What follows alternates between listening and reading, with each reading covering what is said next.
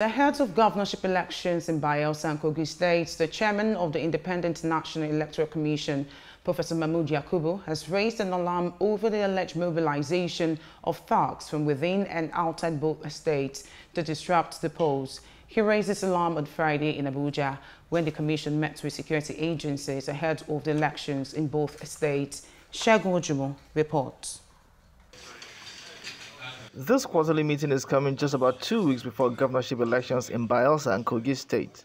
Both states have traditionally given INEC a lot of headaches in terms of security.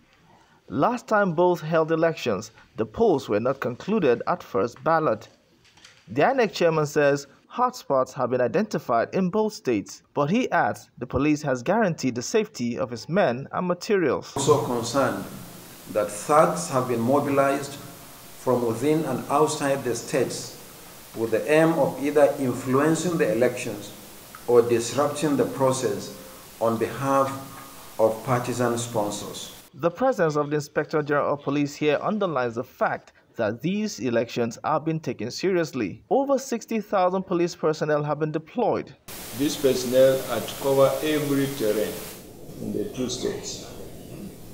No doubt will be allowed to be brought from any other adjoining states to these states to disrupt elections. All those areas will be mined. Previous elections in these two states have always been characterized by violence. Signs on the ground in both of them do not indicate they have turned the corner. Segun Ojumo, STV News.